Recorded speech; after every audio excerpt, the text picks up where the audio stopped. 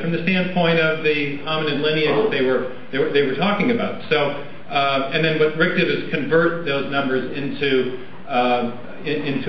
equivalent numbers for the whale transition, given what we know about generation times and mutation rates and so forth for those animals. So we have a big numbers problem, but the problem doesn't stop there. We have a second problem, which we call the problem of combinatorials, or sometimes the problem of combinatorial and specificity. If you think back to 1953 and the discovery of the structure of the DNA molecule, and the recognition soon thereafter that DNA encodes information in the form of a 4-character alphabetic code, or 4-character chemical code, that had a profound effect on thinking in evolutionary biology. And it affected thinking in neo-Darwinian theory in that people postulated that changes in the arrangement of those chemical letters in the DNA molecule could be the source of variation. And we call those changes now mutations. But neo-Darwinism made an assumption that was conceded in Rick's analysis that may not actually be true. And in fact, the talk we're going to see here next is going to show that this assumption is false. And so therefore the problem that Dr. Sternberg has just illumined is actually more severe than even he has indicated. And the assumption that neo-Darwinism made was that mutations can generate new genetic information and new traits rather readily. If you change the sequence of the genes, the sequence of bases in the genes, you can generate new proteins rather readily. Dr. Axe is now going to look at whether or not that's really true. Here's a nice picture of the DNA molecule, and here's a way to kind of put this in context. If we begin to think about the informational nature of biology, and that DNA encodes information in the form of a 4-character code, and we begin to then think about other codes and languages that we know of that use similar ways of conveying information, a question arises. Here's the question. If you begin to degrade if you begin to change the characters in a message that is of a digital or alphabetic nature, you begin to change them at random, are you more likely to enhance the message or to degrade it? Now, intuitively, especially when we think of English code, English text, or computer code, we want to say it seems more likely to degrade it.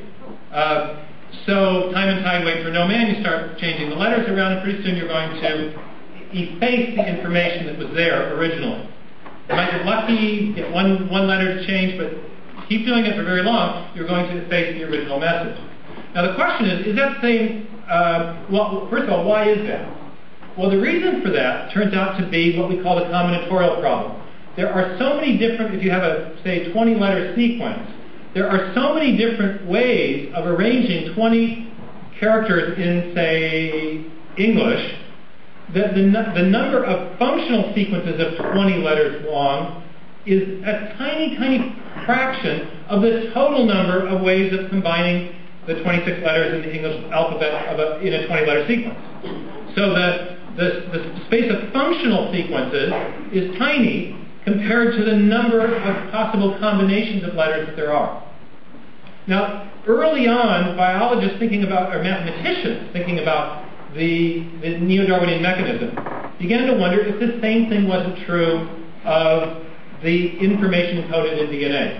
The arrangements of bases in DNA and the corresponding arrangement of amino acids and proteins. Because if it is the case that there are very few functional sequences in comparison to all the combinations of possible arrangements that are out there, then if you think about a blind mutational search, finding those new functional sequences, you've got real problems. So a crucial question became one that was in fact posed by Doug Axe in his laboratory when he was working in Cambridge. And the question is, how rare or common are functional proteins in relation to all the possible combinations, corresponding combinations of amino acids? Same question, you could ask the same question about functional genes in relation to all the possible combinations of nucleotide bases. Are they very rare, or are they relatively common? If the functional sequences are common, then neo-Darwinism's got a shot. It can blindly stumble from one little island of functions to the next. But if they're rare or prohibitively rare, then the mechanism is not going to get it done, and it's going to be insufficient to create even new genes or proteins, or, as Dr. Axe has tested it, even a single new protein fold. Now, just one more little illustration, then I'll get him up here to talk about some of the cutting-edge aspects of this debate, or this research.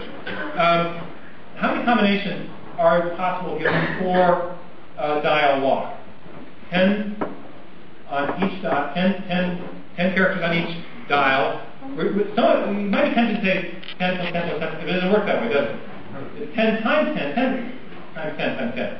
So on a 4 dial lock, you've got 10,000 combinations. All right. Now I had this artist mock this up. I've never seen a lock like this, but this would really astonish me. If you've got a 10 dial lock, you don't just have a few more. You've got 10 times 10. You got 10 to the 10th possibilities. Okay, and that's a problem. So if you've got your thief out there on the quad trying to pick a lock like that, and there's only one functional combination in relation to 10 to the 10 possibilities, is your bike pretty safe? Obviously. I mean, it's not just till the cows come home. He's going to run out of universes. Okay, it's too many. So that's the kind of thing we're talking about. What is the ratio of the number of functional amino acid sequences to all the possible combinations of a given length? Now, what Doug has done is he's asked this question: how common or rare are functional sequences, i.e. proteins, among all the possible combinations of amino acids? And he's tested this for a very modest length sequence of about 150 amino acids. It's enough to make a protein fold. Most proteins are on average about 300 amino acids in length.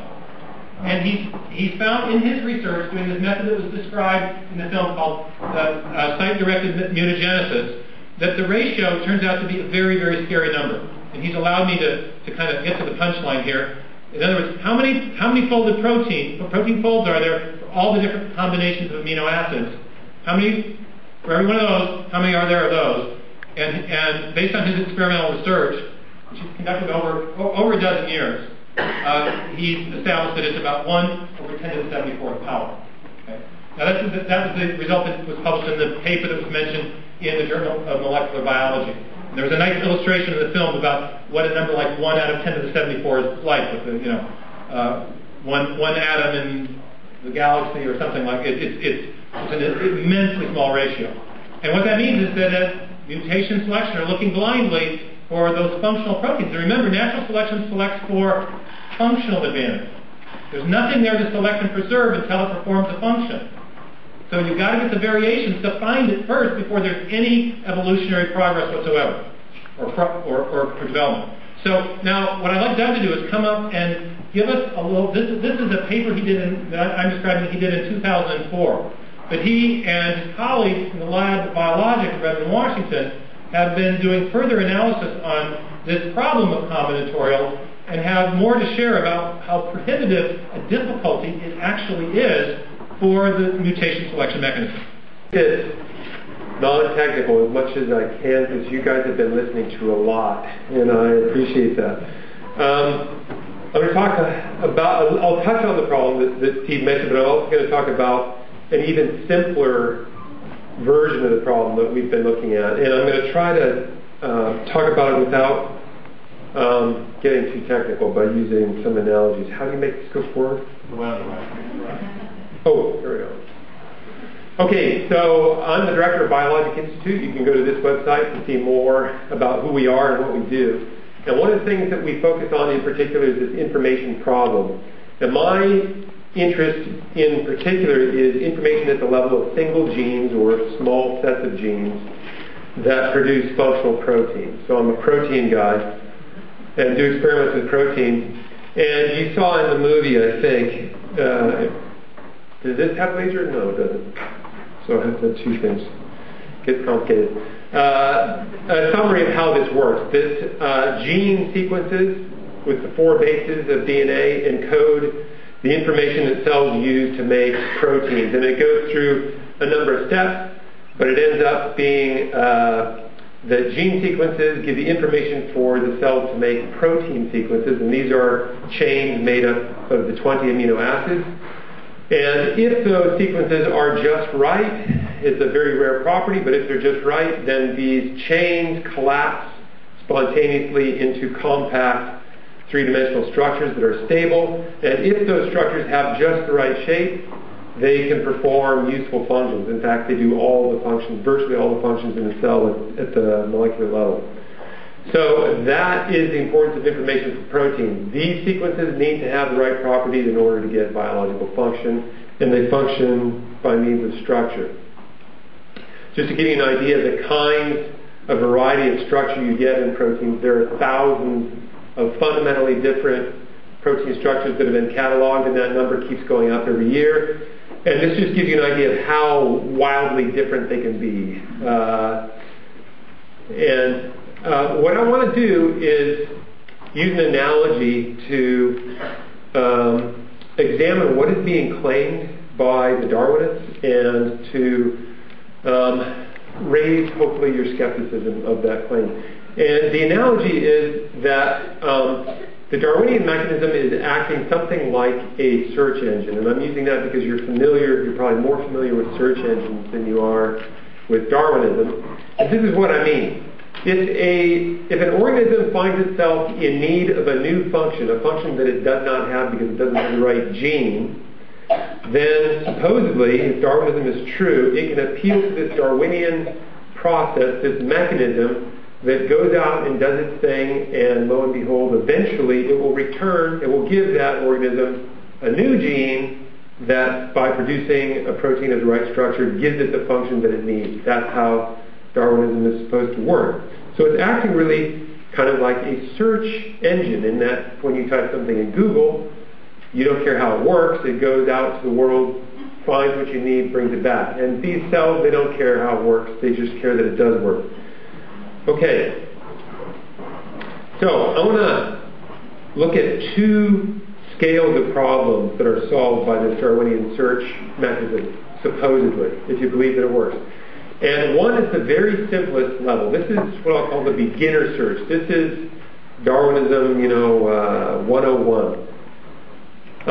Suppose you are a bacterial cell. You have the gene to make this beautiful purple protein that does its purple function, but you find yourself in need of a new function, and we'll call it the blue function. And it needs a slightly different structure in order to perform this function. Although, you see, these are actual protein structures, you see that they are very similar, they are slightly different, and it turns out that the slight differences are crucial. This one performs a function that this one does not, and vice versa. Well, so this is an example where if Darwinism can solve this problem, all the bacterial species have to do is wait for the results of the search to come back, and Darwinism will give it the gene for a variant of this gene that has the right structural changes. So that's the beginner search, but there's a much more advanced level of search that I'm also interested in, and this is what the 2004 paper was looking at. And that is, suppose the bacterial cell is in need of the green function, and suppose the green function cannot be performed by anything that looks at all like this, or like any of the other proteins that it already has. Then, the task that it's giving to the Darwinian search is go out and find me a whole new protein structure altogether. Do whatever you need to do, cobble together genes, mutate them. I need something radically different here. I need the green function, and you're going to have to go get me a new structure. That is intuitively a much more difficult problem because you don't have something like this to begin with. You have to really invent from scratch. But if you're a Darwinist, you believe that it works. So, whoops, I went forward 2 slides. So, let's imagine that you're a convinced Darwinist, and you're convinced of this idea that it's a phenomenal search engine, and you step into the headquarters of Google, and you get the big shots there together, and you say, I've got an idea that is going to put you out of business unless you pay me lots of money. And it's an idea for what I'm going to call Google on steroids. And they say, we'll give you a few minutes to tell us what you got. And you say, well, this is how